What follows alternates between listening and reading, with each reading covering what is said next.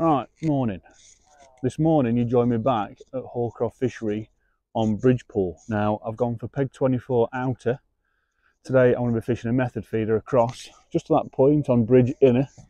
I don't know what peg it is, but just on corner over there. I want to chuck a method feeder across, might even have one down middle, and I might even set up a pole line for down edge as well, because on here there is so many fish in edge throughout the day. Even this morning the next peg is just absolutely alive with fish.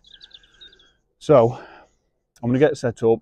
Fishery pellets today, so not really much I can do in regards to using my own, but what I can do is I can give myself an edge with fishery pellets just by adding a few little extras in. So I'll get set up, and then what I'll do is I'll show you my bait, and then I'll go through my rig setup and probably a pole. I'm not sure yet, but I think it might just be a method session, but I really do want to fish pole that edge. Right, let's get set up.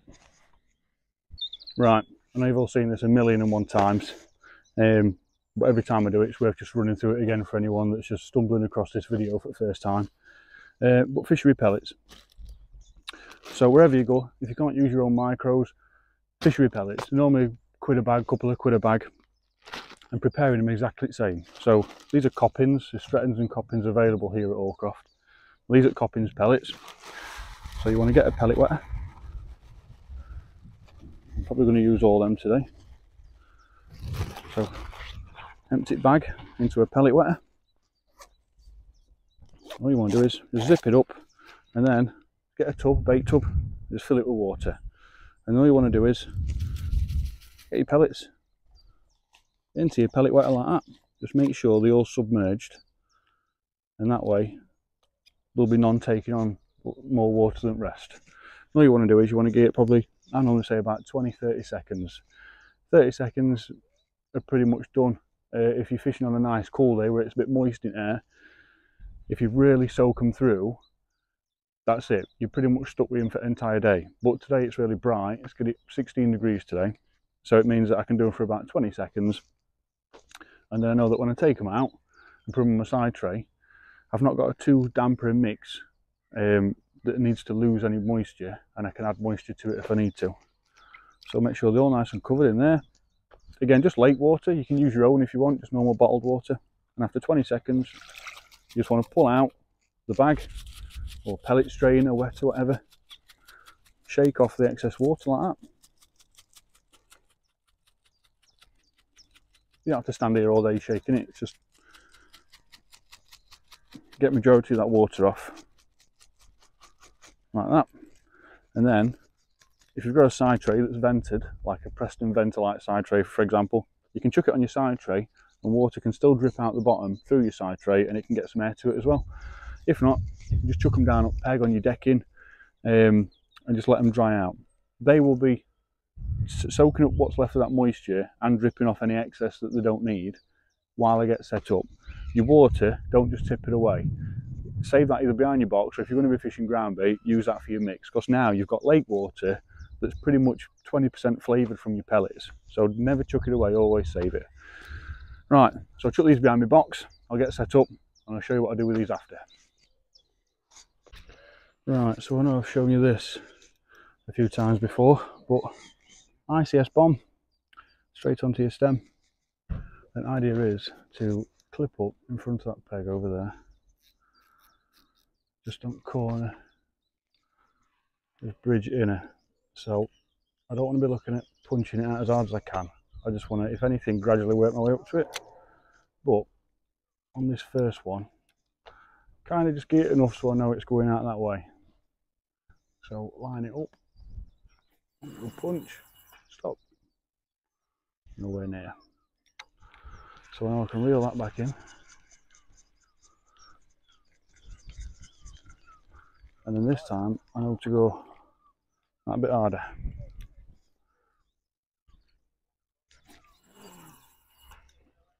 See? So now I'm 3/4 across.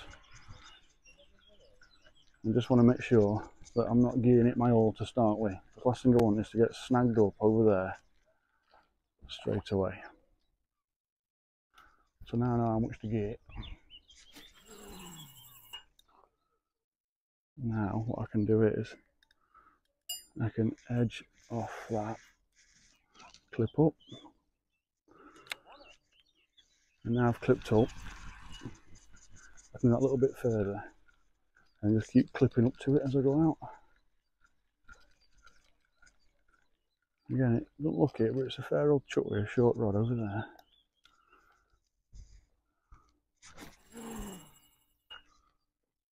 So that is about, I'm guessing about 12 foot off that peg.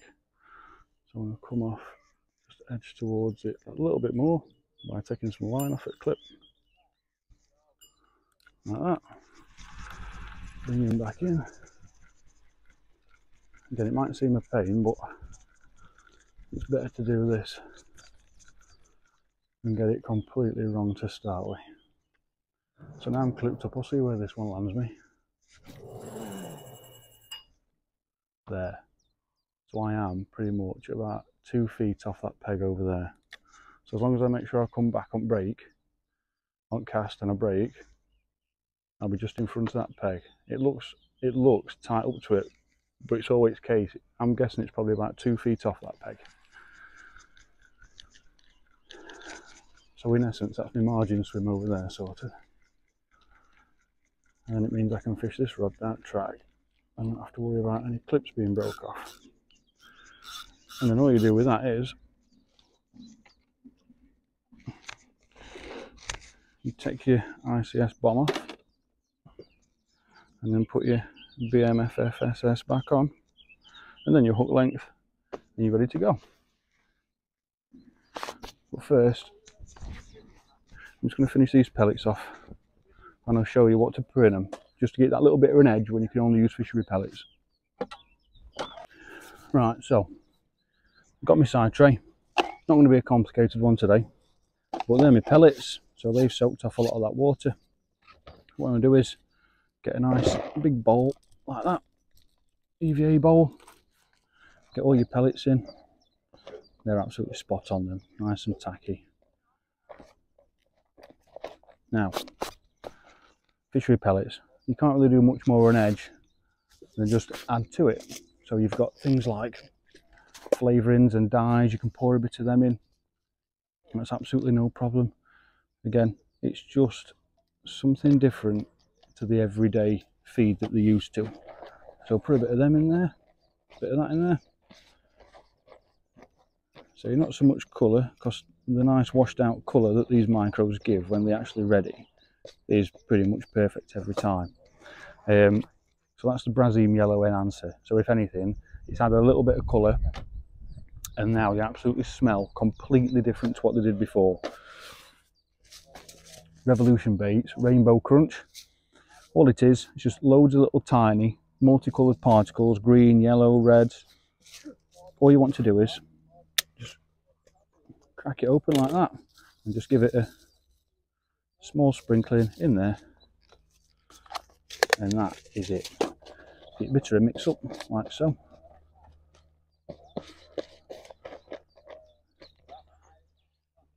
And then you're left with your micro mix, which is now flavoured, completely different to what it was before, and it's got all these little flecks of red and green and yellow in there, just to give it that little bit of an edge. Now what I'd say is, when you're adding that, don't just bang off a tub in straight away. Put a little bit in and see what it looks like, and if you think there's just enough in there just to catch eye and it's not absolutely buried, then you can leave it.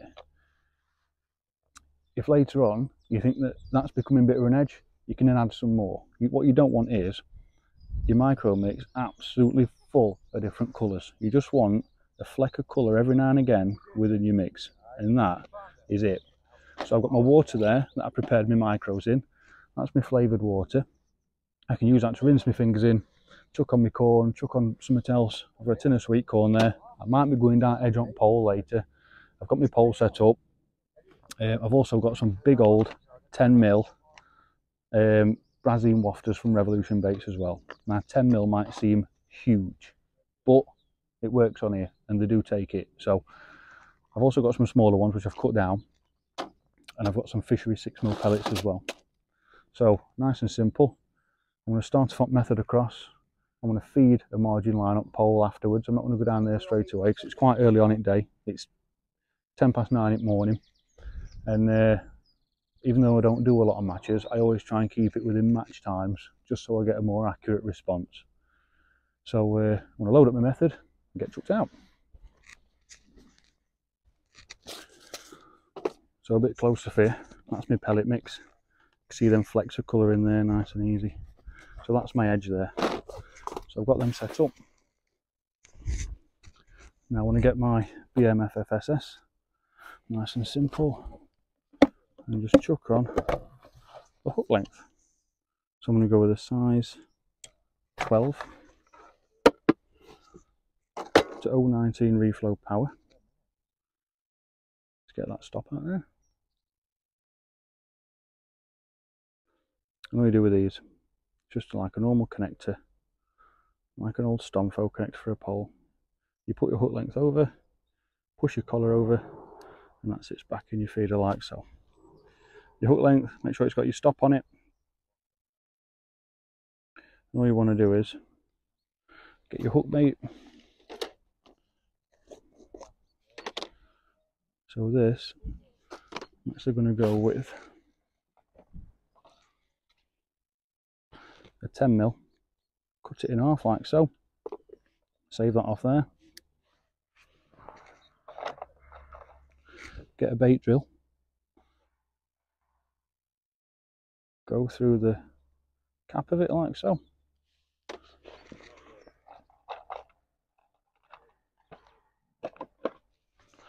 And you want to get a bait needle. I use Avid ones because they're absolutely spot on.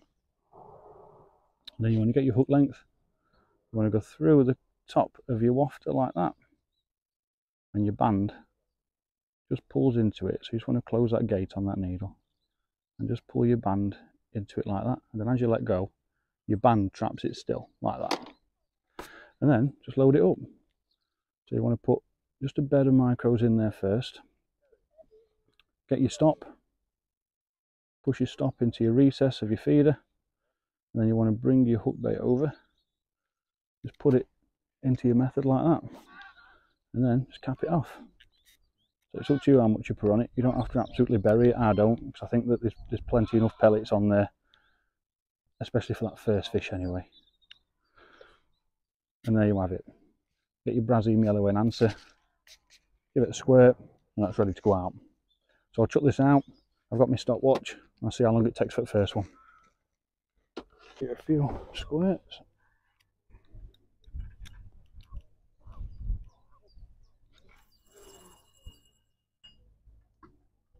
Perfect.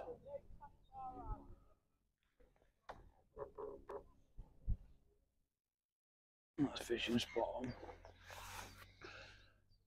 So I am tight to that clip, but restart that. See if anything's moved over across.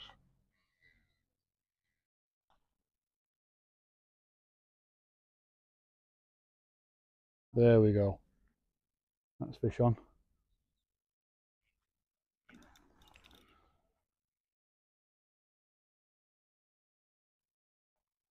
Yeah, he's a cracker. Absolute stonking carp. I forgot my sun cream. Even in colder months of year. Oh, he's only just in there. Oh God. There we go. Lovely big common carp. There we go. Probably about 10 pound of carpin. Method feeder, Robin Red pellet. Revolution baits, Brazem Yellow spray over top. That is exactly what we're after. So I'm going to chuck him back, and I want to get back in for some more. Oh. Right. That's 10 minutes on that. So bring it over here out at weight.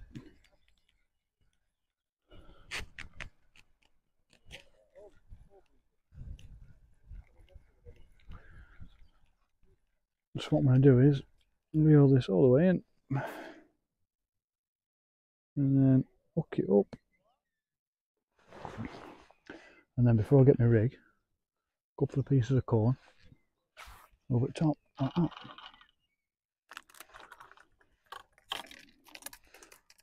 Get the rig. Nice flat square piece of corn I'm after, not one of them horrible long things. And then just chuck my number 4 on, and then I'll go up and over it like that and drop it straight in and let it lay onto that bank under water on that shelf. See if we can get a quick fish out at margin. There we go. That's a skimmer. It'll do though. Oh, not what I'm after, but it'll do.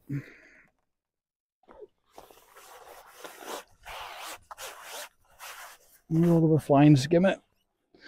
But not bad on corn, I guess. Probably £2. Straight in lip.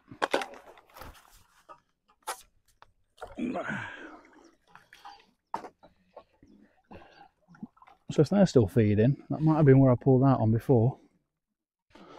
What I'm going to do is, I'm going to go straight back down again.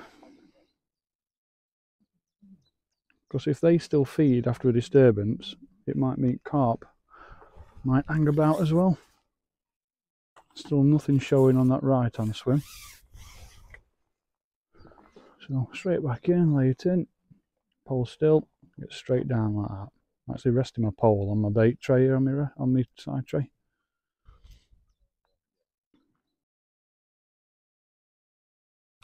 There we go.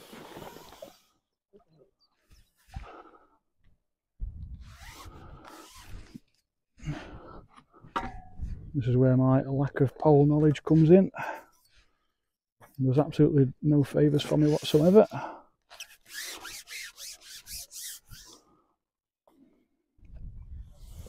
I'm guessing it's going to be a carp.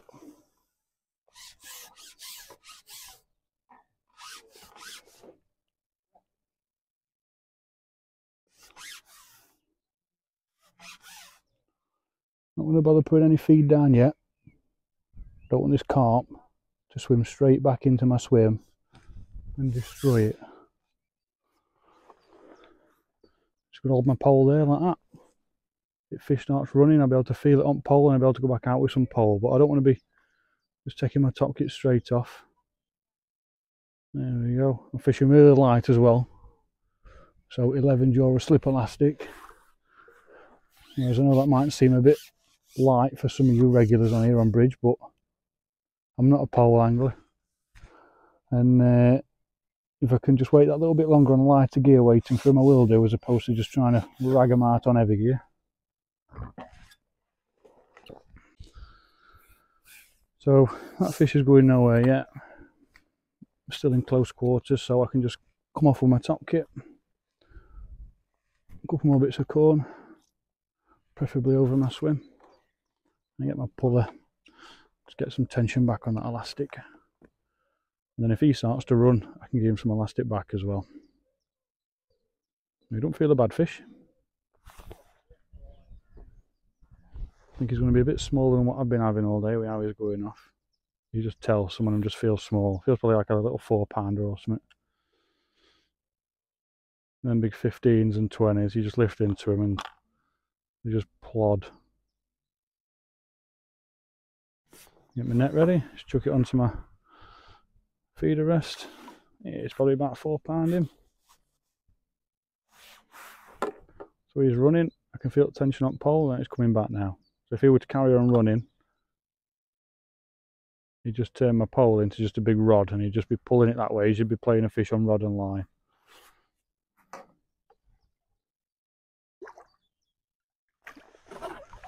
Oh, there we go. In fact, it's definitely bigger than 4 pound. In fact, it's double that. So back with top kit. Hook right in top lip. There we go. Nice chunk.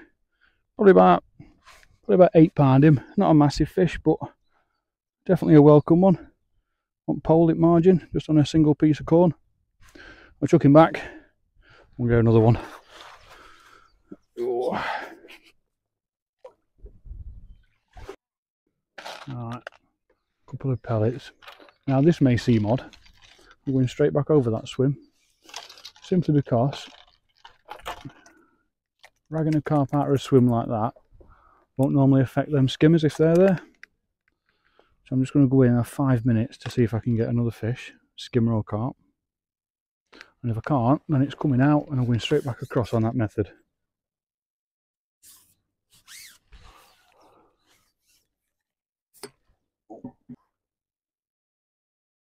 Right, so lay it in. Just wait for indication straight away. So I've already put some feed in after that fish. Got to remember that when you hook a big fish like that and they come out of your swim, all the feed you've put in prior won't be there anymore. Just one waft of that tail as it fights off and your feed will just get blown all the way to the side. So always remember, just chuck a few pellets in or a bit of corn if you're not going to pot in again with a big pot before you go back over it.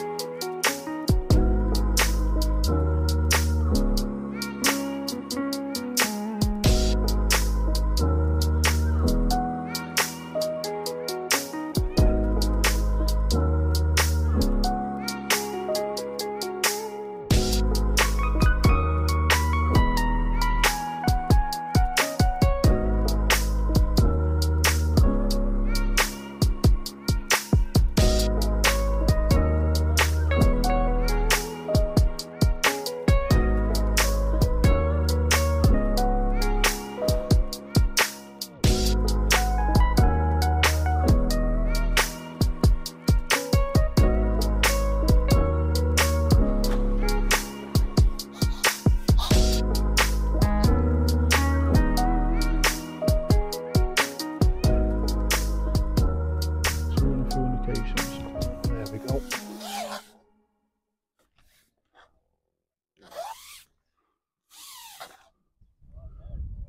Nice sail away bite. And then get some 6mm straight back in. And there.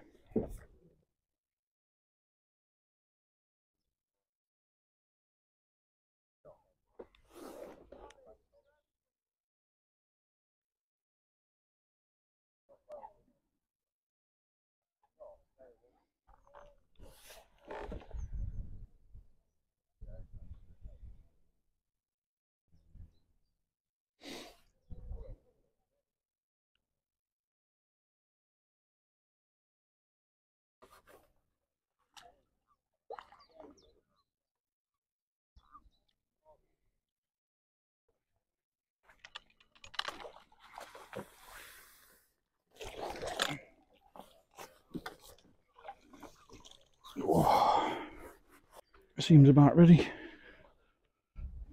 Again, I got lights wrong, but all the big fish out at margin on core and that. Let's get back in and get another one.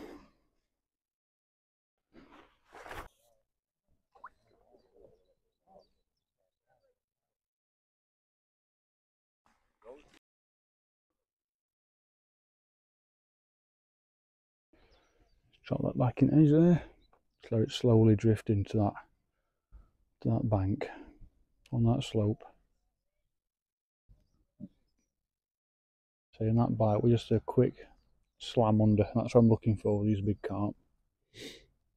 We just inhale that hook bait, and then as soon as they know there's something wrong, they're off straight away. And that's where you get that first initial dink on bite, and it slams straight under afterwards as they start to shoot off.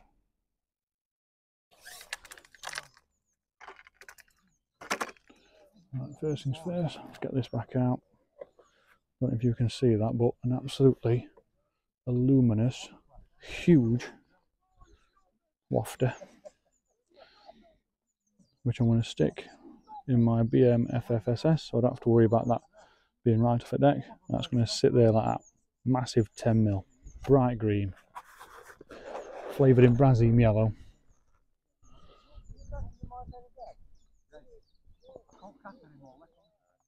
So I want to push that there like that.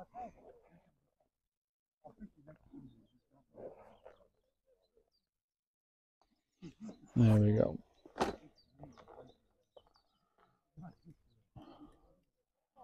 Get a nice press down, not too hard.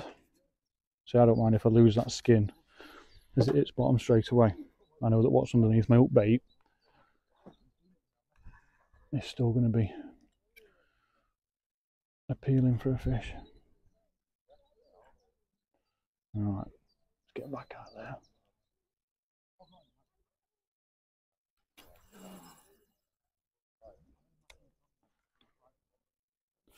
Right, so stopwatch.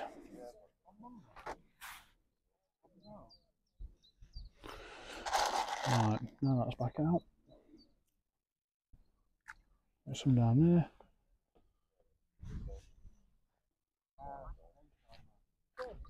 Some down there.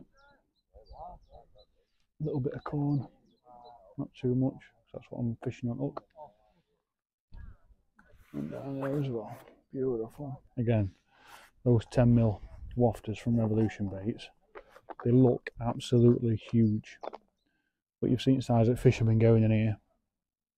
So we're a nice big size 10 MCMB and a nice short hook length.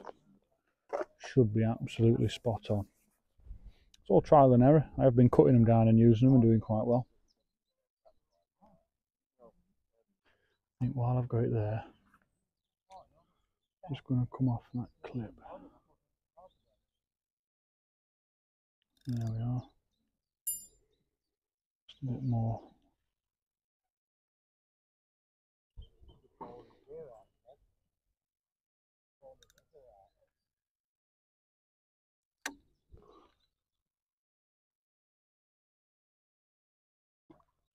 There we go. Then on that next cast, I'll just be going into that new water again, just a bit further out.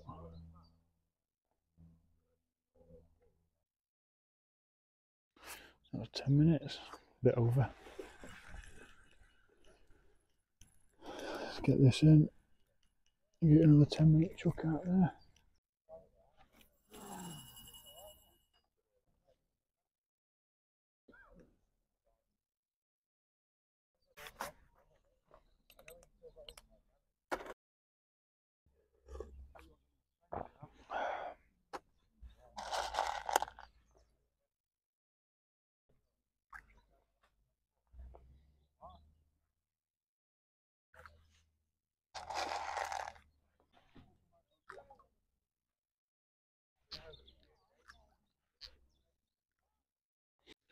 See, micros are drying out a bit, so just get a splash of water like that. Put them on, not too much.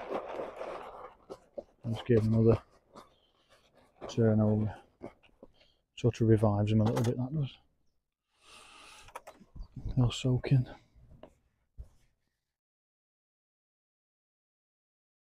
"10 minutes.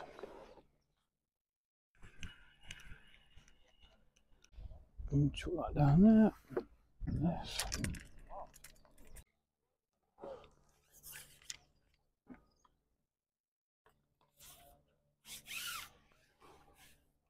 And then just lay it into the side.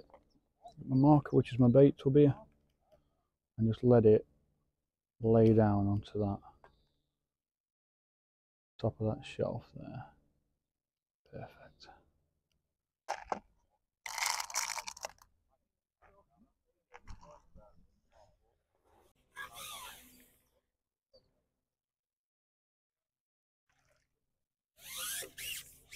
So straight over my rig, pull down, let my rig settle on its own. And by laying it in, it'll drift into that bank underneath so fish can pull it down. Again, just looking for line bite, see if there's any fish still in its swim. In the same manner, and I'll just, there we go. Just get that right indication on float. Oh, it's a skimmer. Oh, I thought that was going to be a carp.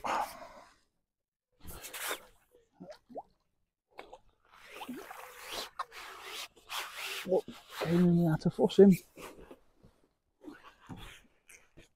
So there you go. There's a nice skimmer. Probably about 2.5 pound him. So while he's in, just get a couple more bits of corn. Again, I don't want to bury it with corn, because corn's my up bait. Get a few pellets in. And disgorger for him. Look out. Not bad, him on corn out at margin. Oh. Knock camera's head off. So I'm not moaning, if anything, they're just keeping my margin swim alive. So I'll lay that rig straight in, and now I want to be dead still. My rig's just settling now. Floats drop down, hook baits at bottom, and I'm ready. Again, just waiting for that next fish. Those loose offerings I've just chucked in, mine's just follow them down straight away. So if any fish have seen them and just follow them to the bottom, they're already feeding on them, and then my hook bait's just going to land on top of them as well.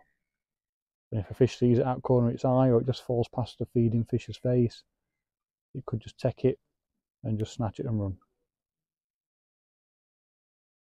And again, there we go. Nice big carp. You were nearly out at water him. Let's get some more pole ready just in case, because he were really early. Follow him all the way out if I need to.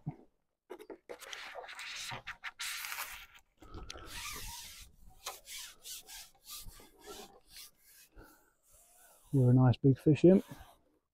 And again, so while I've got him on and I'm playing him out there, let's get some corn down edge, a few pellets.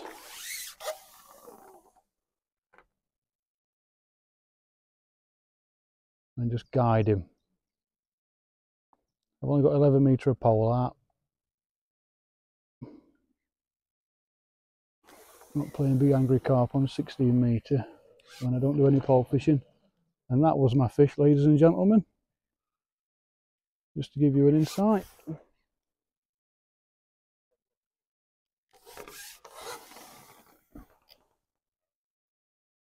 So again, just going to hold my pole nice and still. My elastic will do what work I need it to. See, while that fish is going absolutely balmy, I've got carp absolutely flying past him as well. I'll get some more pellets. Just get them down there in that swim. Like that. And that means any more skimmers and carp that are still there, they'll just concentrate on feeding while I concentrate on this one. Head on. So now I'm down to my top kit. So now I'm in sort of close combat with him. And again, get some feed back in your margin.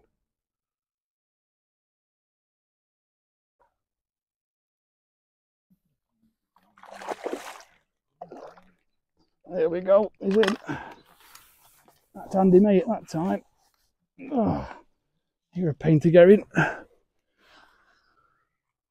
Leaving your margin swim, because you've just pulled out a couple of fish, and going straight back down on it. If you've got skimmers in your margin swim, I recommend you always just go back in, because you'll always keep them skimmers there. They won't just rush off. And whilst they're there feeding, carp aren't going to see it as a major threat. But yeah, we're sort of, don't know, let's see. Probably about 10, 11. I get him a bit too much. But nice bonus fish out margin. Right, let's get him back in and get another one.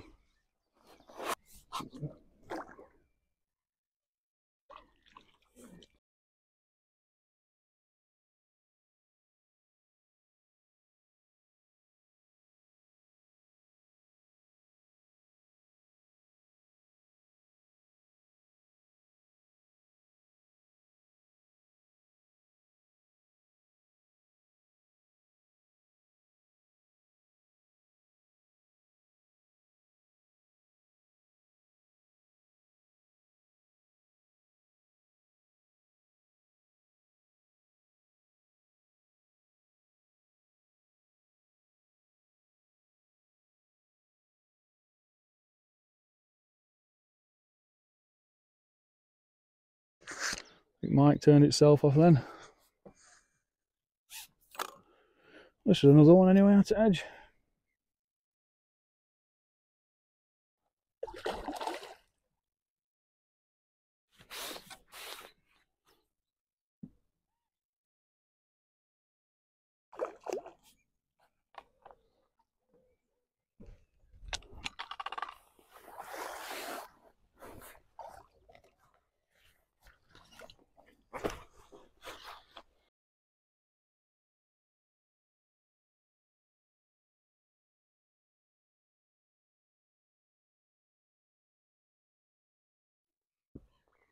Nice bit of sweet corn in through the top and then out the side. And then simple as just going straight back in here. Again, you can help foul up fish only to a certain point. After that, you just if you get it in, it's a bonus. You just have to deal with it. Right, so pull straight down. I'm nice and still. My rig's just settling. That hook bait's just falling through now. It's probably on bottom. It's probably on lake bed now. So now I'm around all them loose offerings. There's fish there already. I'm just getting an indication now. And all I'm doing is I'm just waiting for that dunk under, and I can lift straight into it. There we go.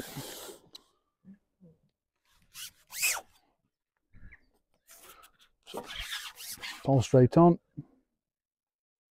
There's a good carp. I think he's hooked it mouth. I don't think he's quite understood what's happening yet because he's just wallowing around. So, get some pellets straight over your swim. And he's no doubt going to wake up in a second.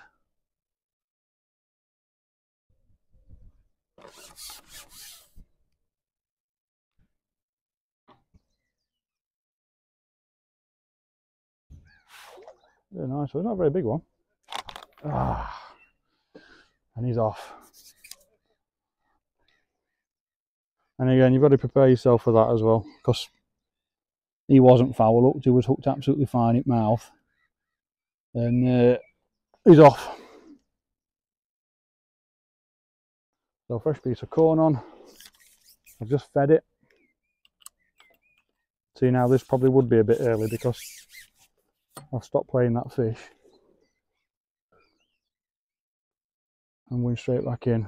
Where normally I'd have 5 minutes of play time and then I'll be back in, giving them time to move back over. Just drop that rig in, let it settle. I'm just repeating it same again. Just waiting for another one.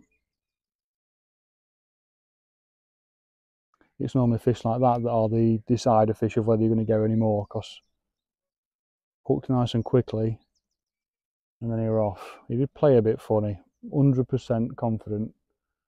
I mean, you never can be, but I was very confident he hooked it mouth. He comes straight up and my rig were going straight towards his mouth, so I don't have to play all that. It was foul hooked rubbish. So same as before, just going to slowly lift my rig out at swim, lay it back over again, put my pole straight down, just let my rig settle.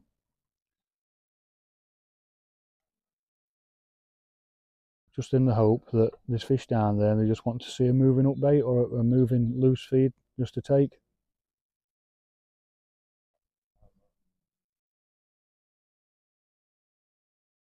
Another drift then, so rig were just drifting off as though a fish were just, oh, big fish just left my peg.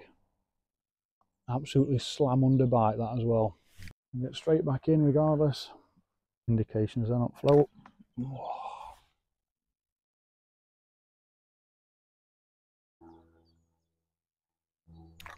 There we go.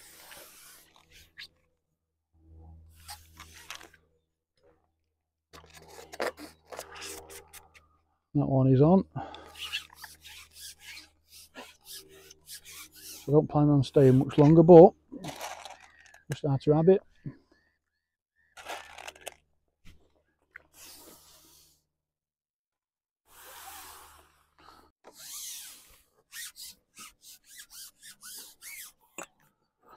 So again, I know you guys can't see it from there, but really positive bite. Absolutely slammed under. Just how I'm expecting it. Bit of sweet corn over there as well. Wants to really be on a button there, that's it. Right, so he's not venturing out too far, so I can get some of my elastic back. My puller. And there we are, nice mirror. See how easy it is? And I don't even do any pole fishing.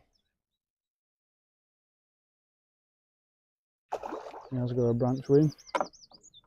Fishing under a tree. Might even help him come in a bit easier, to be fair. Not a big fish.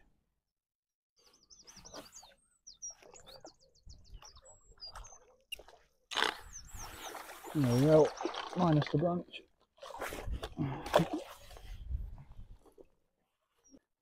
Another nice little mirror. Probably say he's about £6.5, probably £7, not a massive fish. But corn over pellet, Revolution Baits, Brazem Yellow Enhancer. I've had a few fish on Revolution Baits wafters across as well and on pellets. With some rainbow crushing micros and just 6mm fishery pellets. And that's what you can do when you're limited to fishery pellets and you just want to have that little bit of an edge. You can have your Brazem Yellow Enhancer in it, or any other dye from Revolution Baits, your Rainbow Crush, which just gives it that little extra fleck of colour on your method feeder or dart edge, and you're presented with fish like that. So thanks for watching. I'll leave it there, and I'll see you at next one.